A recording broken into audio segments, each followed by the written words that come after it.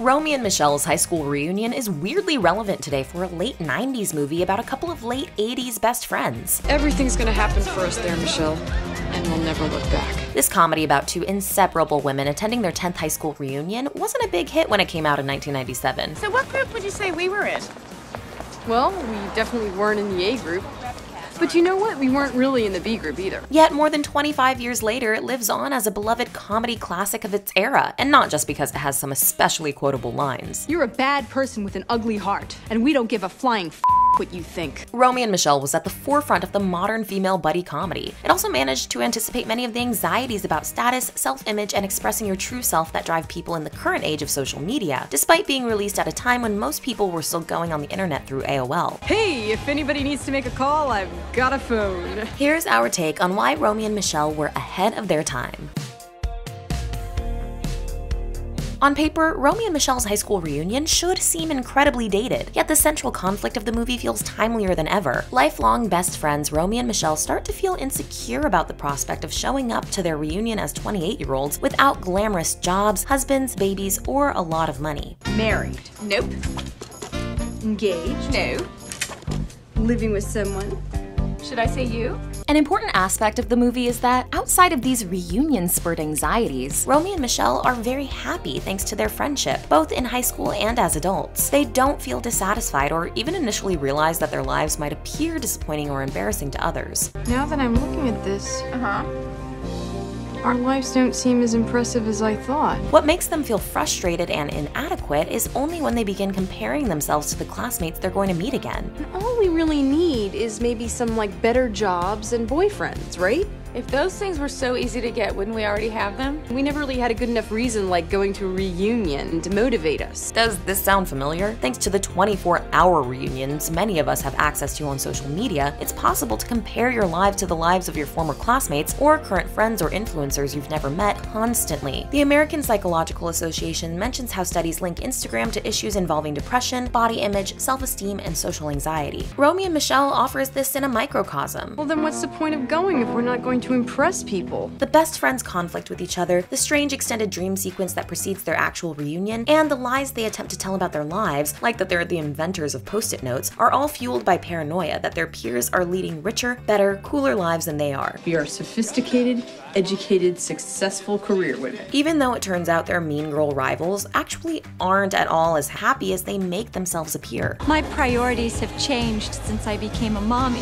Instagram is a particularly apt comparison point for Romy and Michele, because these characters are so fashion-oriented, and because the movie ultimately doesn't condemn the idea of caring about your appearance or curating your personal aesthetic. This is like the cutest we've ever looked. At the reunion, Romy and Michele wind up ditching their power suits, changing into the outfits they like and that they design themselves, which eventually leads them to becoming successful. In other words, by staying true to that fashion sense. I think you are like the funnest person I know. Me too!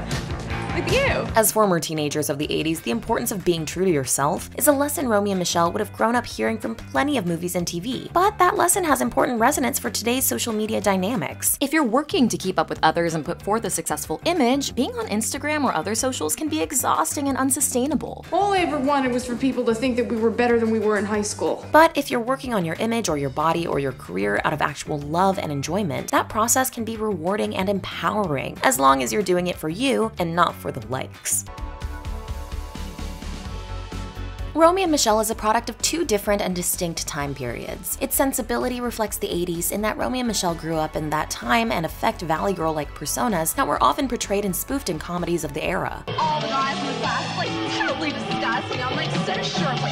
Barf me out. In fact, Romy and Michele were first created as a part of a 1987 play called Ladies' Room, in which they were broadly drawn supporting characters. Their movie also fits with other movements of the latter half of the 90s, specifically the blonde girls having misadventures teen comedies of that era like Clueless and Dick. I have got an idea.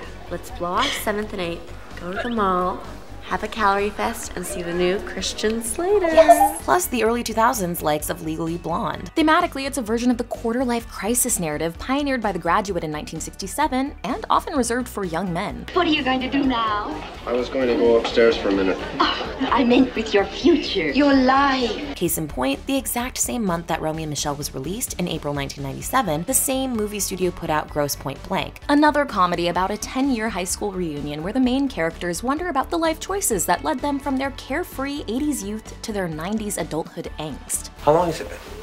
Since you stood me up on prom night and vanished without a word? Yeah.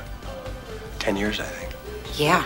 The two movies were seen by a near identical amount of people during their original runs, but one major difference is that Grosse Pointe Blank centers a male crisis of confidence, while Romy and Michele offers a more female-centric version, which was a far rarer point of view at that time. And in the long run, this may have made Romy and Michele more influential than its then popular contemporary male equivalent. We are gonna go back there and blow them away. As it turns out, Romy and Michele's high school reunion has a lot of descendants, including the female buddy duo. Romy and Michele helped pave the way for movies centering two funny women, like The Heat or Barb and Star go to Vista Del Mar. They helped normalize the idea of a duo that could be more like Mary and Rhoda from The Mary Tyler Moore Show, rather than Mary and some guy she's dating. I'm the Mary and you're the Rhoda. There's also the quarter-life crisis narrative. Romy and Michelle's willingness to follow characters who don't find a high school happy ending and flail when they grow into adulthood is a major influence on comedies like Bridesmaids and A Young Adult, and TV shows like Girls, Broad City, and Insecure. And of course, the self-image comedy. Since the days of Romy and Michele, movies have become more aware of how women in particular are expected to put forward a certain image, and often want to attain that image in their real lives. Michelle and I did make up some lame story.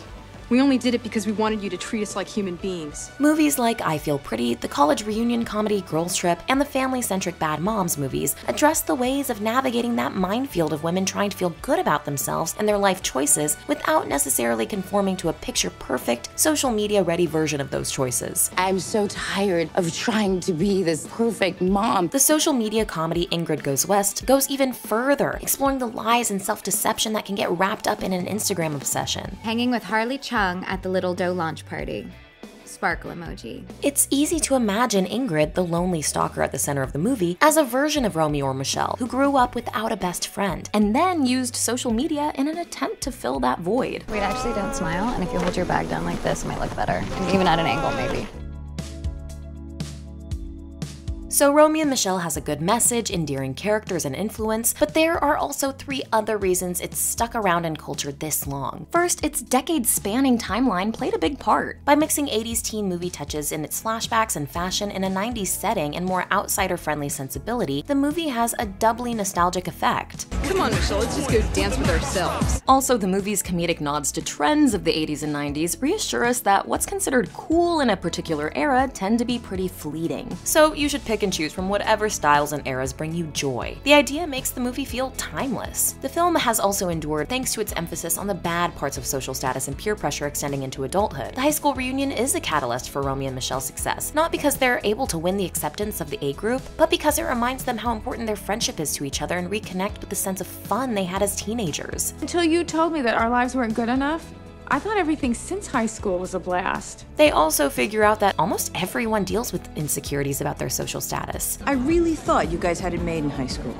Us? Yes, you with your long hair and your long legs. Lastly, it puts an unexpected face on feminism. Like other blonde girl hijinks comedies of its era like Clueless and Dick, Romy and Michele might not have seemed like a feminist statement to audiences at the time. But with its story about female friendship, self-acceptance, and rejecting superficial markers of success, it joins those movies, as well as female bonding comedies like 9 to 5 and First Wives Club, as feminist classics that truly center female stories. Of course, all of those details might not resonate if the movie wasn't also so much fun. On the film's 25th anniversary in 2022, Mira Sorvino summed up the movie's appeal. I think what the world needs now is Romy and Michele to cheer them up. The lightness of it, the silliness, but the values of love and being yourself. Have a Romy and Michele day. That was a good one.